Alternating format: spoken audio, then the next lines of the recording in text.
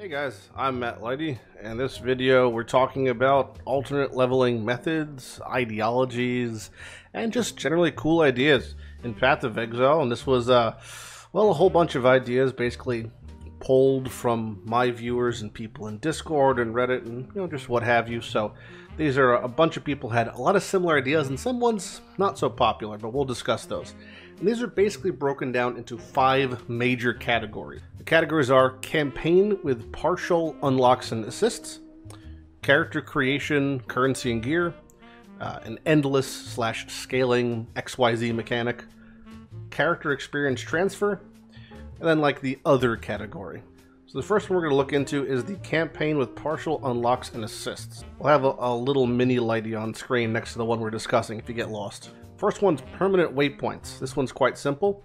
The idea of having all waypoints permanently unlocked across characters, and this will reset during a new league, but it persists in standard. Meaning you're playing a new league, you go through your one character, you unlock all the waypoints in the campaign, and on your second, third, fourth, fifth, etc. characters, you'll have all waypoints unlocked. It'll just help a little bit. It's a partial unlock or a partial assist for the campaign as is. Next idea was permanent everything. So not just waypoints, but quests. Quest rewards are also permanently unlocked across the characters after the first one. Again, resets during new league, persists in standard, but imagine playing a second character that has access to all quest rewards and passive points and all the waypoints. It'll definitely supercharge your leveling. Still have to go through the motions, but it's significantly easier. Next idea is the late act start. This is the concept of having a character start at a certain point in the acts after going through it. So you have your one character, goes through acts 1 through 10.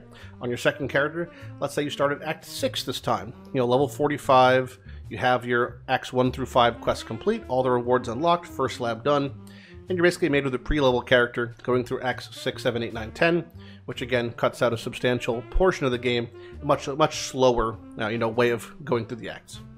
Next idea is a delayed starter gear. This is an interesting concept of time gating for catch-up mechanics, basically. So all characters created 1 week after a league starts will begin with a full set of white, unique, untradeable gear. This can include a tabula rasa, or some of the uniques we found in the Endless Delve and Endless Heist event. A way of just, getting your character a little boost after missing the first week. Similar idea is the delayed experience boost. So all characters created a week after the league has begun, having 50% increased experience gain up until level 67 or when maps begin. That way you can overlevel quite easily and can focus on just running through the acts and still be on par with leveling until you get to the end of Act 10. Next we have streamlined passives and labs. This is basically the concept that was introduced in Endless Heist and Delve and things similar, which is you have the quest rewards and lab unlocks at different breakpoints. Examples include level 10, 20, 30, 40, etc. You'll get 4 passive points. It's jumbling in the quest passives, and levels 33, 55, 68, etc. will automatically unlock your lab, just saving you some time. Streamlining. Next idea is minimal zone bypass. Now this means that it basically grants act fast tracking for reaching a minimal level of future acts. So instead of reaching Act 10 through the normal progression of going through Act 9, or reaching Act 2 after killing Mervo, the second your character reaches level 12, you will instantly grant access to Act 2. Basically, once you reach the minimum level for the next act, you'll just be able to go there. This just saves you some time, and if you want to, grind instead of actually going through all the little quest motions, you could do that instead. Next is a very simple one, which is just removing the experience penalty, pre-level 67. So basically, before you get to maps, the experience penalty for being underleveled, overleveled, in a party, all that's just removed. This means your friends can effectively experience grind your level 1 character in level, we'll say, Act 10, for example, or you could just grind and carry your friends. Just basically a way of removing the penalty that currently exists pre-maps. And the final idea for this category is the Atlas campaign passives. So having it so your Atlas passive tree will also affect the campaign. Now this is kind of a double-edged sword, but it's a fun idea. I think that'll introduce a lot of loot and mob clearing, which again equals experience for this. So imagine you have a guaranteed shrine per zone if you picked up every shrine thing. You have a guaranteed essence per zone if you picked up every essence on your Atlas tree. And of course, they're all buffed from your Atlas passive tree, so more gear, more loot, more rares to kill, more experience. It'll make it a little bit faster. The next category is character creation currency and gear. Now, the first one for this is pre-made character currency. This essentially is a rare currency that drops that grants you a pre-leveled character. So basically you find something that has, let's say, a Sacred Orb drop rate, which is roughly 4 times the drop rate of Exalted. Maybe have it gated behind like tier 14 maps, and basically when it drops, it just lets you make a level 67 character, or a level 50 character. That's to be decided. But just a type of currency that lets you make a pre-leveled character. We know we have access to making pre-leveled characters because they existed in PvP. You can make level 28, so similar system. And similar to that is the pre-made character boss reward. Same concept, you grant a pre-leveled character upon killing a pinnacle boss, or all pinnacle bosses. So an example of this is maybe you kill Maven, and doing so gets you a free level 67 character with all the quests, rewards, and waypoints unlocked, just so if you want to reroll, or you want to mess around, you have the option to. But at least you have to prove yourself to do so. In this example, killing a pinnacle boss. And similar to that is pre-made character level milestones. So similar to the concept of killing a Maven or a pinnacle boss to get a pre-leveled character, this one is just reaching a level cap. So maybe at level 95, 6, 7, 8, 9, 10, maybe level 100, you get a free level 67 character, in the beginning of maps, all the quests and waypoints unlocked, etc. Now to take it a monetization step kind of sideways, maybe you just grant access to a purchased pre-level character. Now, Path of Exile currently has had a pretty good aversion to having any sort of in-game impact where it comes to the shop, so the real money shop. Granted, you really can't play trade without tabs, so there's that, but maybe we grant the access to purchase a pre-leveled character, maybe after a 1-week delay, for accounts that have done things like reach level 90 or killed Maven. And again, it'll only be a pre-leveled character, level 67 or 68, just beginning in maps, just so you could skip the campaign. Another cool idea is the concept of craftable and scalable gear. So we'll do craftable experience gear first. Very simple concept, just have gear that is craftable or maybe drops from a certain boss or mechanic, and this gear has things like 10% increased rate of experience gain. We know it already exists on uniques such as Parandus Ring and Supreme Truth Mace, so the concept of having experience boosting gear is not foreign, but just imagine you had 10% on every piece of rare gear, so while leveling, it makes it a lot more faster, a lot more easy of experience. And to that point, the concept of scalable gear. Now we currently have certain uniques that can scale with character levels. Things like Poet Pen get incrementally stronger as your character gets stronger every 25 levels, so maybe we have uniques or rares that are made for leveling that scale with the zone level and cap at level 67 so they can't be used to abused after maps, but just to get to maps. So having gear that scales to your level similar to World of Warcraft for the craftable experience gear that increases your experience or that scales with you could be a pretty cool idea. Next up we have the endless/scaling XYZ, the whatever. Now this is broken down in a few categories itself. One is the endless mechanic scaling. This one we've tried it, it's existed in a lot of iterations. So Endless Delve, Endless Heist, used to have an event called Endless Ledge.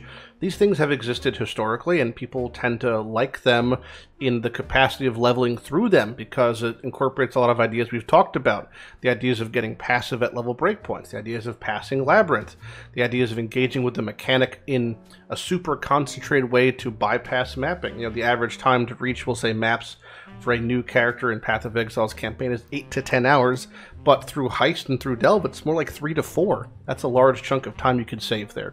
So areas that scale with character level, and again, even capping at level 67 just to make it for a pre-mapping experience would be a pretty cool idea. Similar to that is the scaling stone and emblems. Now this is more of a tradable concept, which is things like breach stones, timeless legions, and blight maps that scale with the level of your character. Again, character capping scaling at 67 for pre-maps, but it's a cool concept because it introduces an economic aspect to it, and it makes the leveling scaling in a mechanic tradable. To tangent one other step, we have scalable map drops. This is things like, think Untainted Paradise, that basically scales to the character's level, and it can again be capped at 67 or even not capped at 67. It can just be whatever.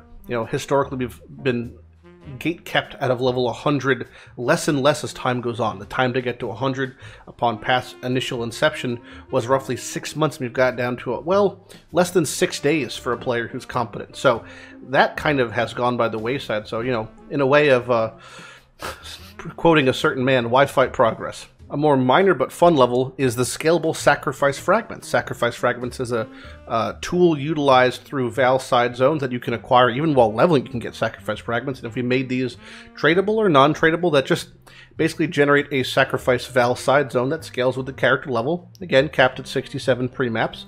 could be kind of fun. And then my personal favorite idea from all of these things, which is really taking, homage from the old days of Torchlight, which is fully scalable mapping.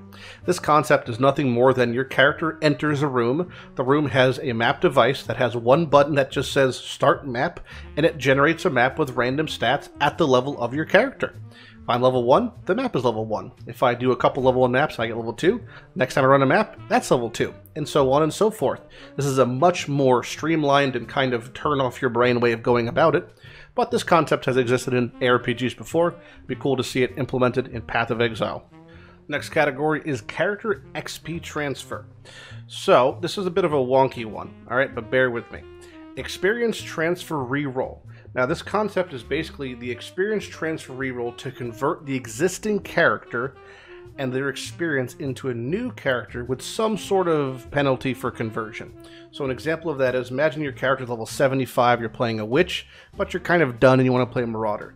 It converts level 75 witch into a level 50 marauder, and yeah, you have all the quests and stuff unlocked up to that point, and maybe the concept of just doing this even without a penalty would be okay.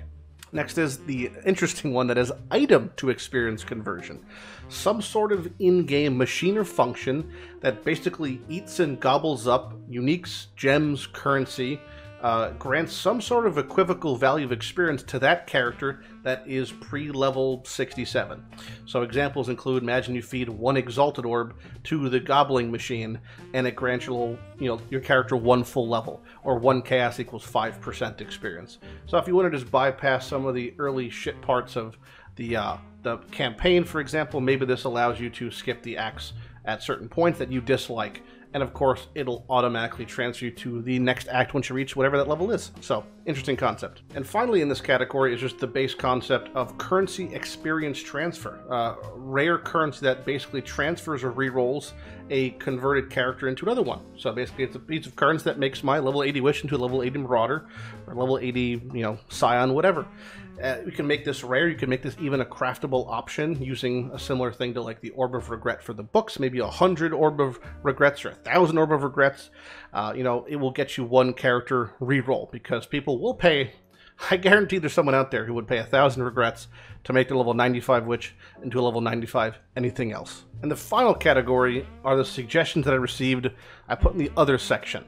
And basically, this person unknowingly described Path of Exile 2 when he said, and I quote, "Maybe a second leveling campaign that's a bit shorter and much more fun to run through." Now, that's kind of what they're intending to do with Path of Exile 2. For those who don't know, Path of Exile 2 is nothing more than a leveling expansion that also includes a large sum of new ascendancies locked behind that campaign. Meaning currently in the iteration of Path 1, you have 10 acts, which makes up the first Path of Exile. In those 10 acts, each class has 3 ascendancies, Scion having its 1. In Path of Exile 2, it is 7 acts. Each character has 2 new ascendancies, and I'm assuming Scion has 1. We don't know that for a fact. But each act is locked behind each ascendancy, so if you want to become we'll say Berserker, you have to do Path 1.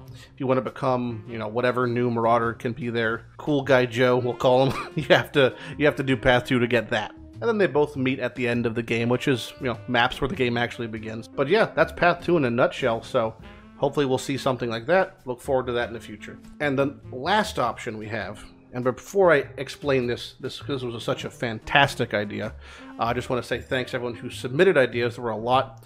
I'm sure in the comments below you could suggest things that we haven't listed, or even small twists and turns to examples we've given. There are so many different options for alternate leveling or ways to augment the leveling experience in Path of Exile. And most people agree that in the current iteration of the game, getting 2 maps is the biggest hurdle for people playing the game. That being said, would be maybe not appreciate our characters if we didn't have to go through the leveling process. Well, who knows? But I look forward to seeing what options they give us in the future. Now, the final Path of Exile. Now, I want you to picture this. At the end of Uberlab drops a character trial. When you complete the trial, you go into the reward room, and you get to see the character creation window from the start. There's where you select and name your new character. It logs out of your current character, and you spawn on the beach. The beach is foggy. The dying dude has a whole new set of dialogue, which you will of course instantly skip.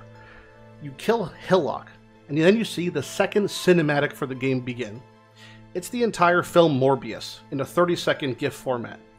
After the film ends, you are in your hideout with a new level 68 character. You also gain the achievement, it's morbing time. And to me, I think that's the best answer.